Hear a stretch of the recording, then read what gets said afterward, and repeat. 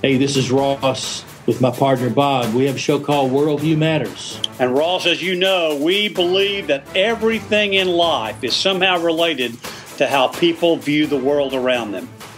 Our show is available on iTunes, Stitcher, or your favorite podcast app. Also available on the web at bigbrainsmedia.com.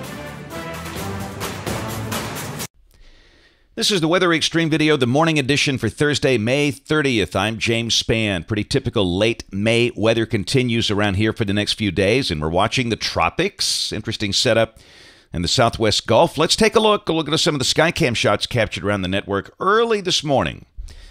And you know it, it's the insane hour of 5 a.m. That's our Fayette Skycam. Evidence of a little daylight there. Here's a look at the Birmingham Skycam looking north and down south. The Alabama Gulf Coast, plenty of good parking available at 5 o'clock in the morning on the public beach there, right by the hangout. And as we often like to mention, for those that are headed down that way, a good 7 to 9 hours of sunshine each day through the weekend with a few scattered showers and storms around, but widespread rain should not be an issue down there anytime soon. Those little passing showers are what's expected this time of the year. Negative tilt trough, slowly working its way eastward. And again, that's going to set up more severe weather today in advance of that. But around here, the upper high is just south and east of us, and that'll set up a pretty standard late May day. We're starting the day mostly in the 70s. We'll wind up in the mid to upper 80s today, but mornings are beginning progressively warmer, which is a sign that the air is pretty moist. We got flash flood watches up for much of Missouri and Iowa, some of the adjacent states, parts of eastern Montana under a flash flood watch this morning. There's the severe weather outlook for today, the standard slight risk from near Lake Texoma to Des Moines. That would include Oklahoma City, Tulsa, Wichita, Kansas City. Tomorrow, the risk inches eastward. Little Rock's involved in that. St. Louis, Chicago, Indianapolis, almost over to Detroit and Cleveland. Day 3, which is Saturday, the slight risk runs from Dallas-Fort Worth over to Little Rock, Memphis, Indianapolis, and Detroit, just north and west of Alabama. And on day 5 or 4, which is Sunday, no risk here, just a risk up in the northeast United States. Bottom line is organized severe weather not expected here anytime soon. This is the rain for the next 5 days. This carries us through Tuesday morning of next week. The bigger numbers over Missouri, parts of Illinois, Iowa, Ohio. And around here, it's painting, 1/2 to 3/4 of an inch. And these maps are not as useful during the summer months as they are in the cold season due to the scattered nature of the storms we get every day. Some people might get that with just one shower in 1 hour. Others getting absolutely nothing. But again, we'll take a look at the modeling here in just a second. All right, look at here now. This is what used to be Hurricane Barbara. Made landfall yesterday on the southwest Mexican coast. It has made the trek across the inland region, now about to emerge over the southwest Gulf in the Bay of Campeche. And this is the track coming from the Hurricane Center. They've got it moving offshore this morning as a post-tropical system. And the question is, will it maintain its identity and try and get its act together in the Gulf? And if it maintains its identity, it keeps the name Barbara. Not many have done that. Some have, but not many.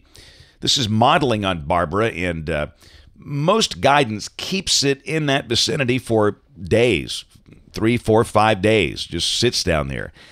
And again, we'll just have to keep an eye on things. We'll see how the Hurricane Center plays it. It's kind of the structure obviously is not as good, but clearly it's still there. The core is still there, so that'll be interesting to watch, and we'll, again, look at the guidance and see how it handles that in coming days. This is the GFS, the OZ run, valid at 1 o'clock local time this afternoon at 500 millibars. There's your trough north and west of the state.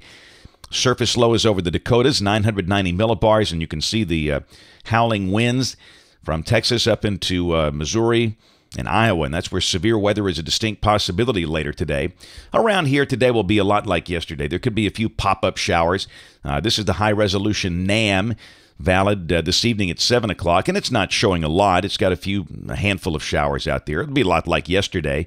If you like the numbers game, chance of any one spot getting wet will be about 1 in 4. This is tomorrow at 4 p.m. It's the same thing. Partly sunny, chance of a few scattered afternoon storms. Highs mid to upper 80s.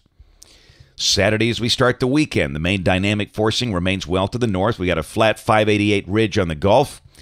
And down below that, just not much change. Partly sunny, the chance of a passing storm in scattered spots. The better chance Saturday afternoon, Saturday evening, and about the same odds. The main organized active weather remains north and west of the state. This is the high-resolution NAM at 1 o'clock Saturday afternoon, and really it doesn't have a lot there. The better chance of showers would become a little later in the day. Go to Sunday, cold front coming in from the north and west, and that should represent an increase in the number of showers and storms. Not going to rain all day, but it certainly should rain at times. Highs probably dropping down into the mid-80s. And again, down to the south, we've still got what used to be Barbara. It's gone nowhere. I mean, it just sits there all the way through Sunday, just off that Mexican coast in the Bay of Campeche. Now, Monday, the GFS wants to dry us out. And can this happen? Yes, but cold fronts don't have the big southward push that they do in the spring, in June. This is June 3rd. We've left the chance of a few showers in the forecast for Monday based on the idea this might not happen. We'll go to Tuesday, and it's got us bone dry. And if this would right, Tuesday would be a sunny day with a high of mid to upper 80s. And Wednesday, we're still dry. So we still lean toward a solution where we're not going to get dry with some risk of scattered showers both days. We'll fine-tune that. And that thing that used to be Barbara, it is still in the same place. I mean, it goes nowhere. And this is a week from today, Thursday, June 6th. For us, typical stuff, partly sunny, chance of a pop-up afternoon shower. The disturbed weather continues down in the southern Gulf. Highs in the 80s. Let's go out there 2 more days. Ooh, look at here now, June 8th. All of a sudden, our little system that was Barbara is now nearing Pensacola. And if by chance this is right, this would suggest some big rains maybe from about Pensacola on east. Remember, the east side is the wet side with all the rain. The west side of the thing is the dry side. Most runs have had it much farther east, over toward the Florida Big Bend region around Cedar Key. Of course, this is pure speculation. Then on the 9th, it's basically in around Pensacola with the big rains over Georgia and North Florida. So could this happen? Sure. But again, we just don't know. It is too early to call at this point. Just something to watch. We'll check the end of the forecast, June 14th. We've seen a lot of different looks out here. Confidence not really high. We've seen some runs of the GFS that build this nasty heat bubble back over the southwest United States and a troughiness here. This is showing really just kind of a flat ridge across the deep south with a chance of scattered showers, nothing out of the ordinary, but so again, consistency out there, not good, but we'll keep watching. That's it for the Weather Xtreme video today. We'll have notes on the blog. Next video here by 4 o'clock this afternoon. If you can, catch us on television this evening, ABC 3340 News, on the live stream or the television side at 4, 5, 6, and 10. Thanks for watching. Have a great evening and great day, and God bless. I'm Steve Sample with Bama Talk. Don't miss a single episode of Bama Talk Show, available now on iTunes, Stitcher, or your favorite podcast app, and on the web at bigbrainsmedia.com.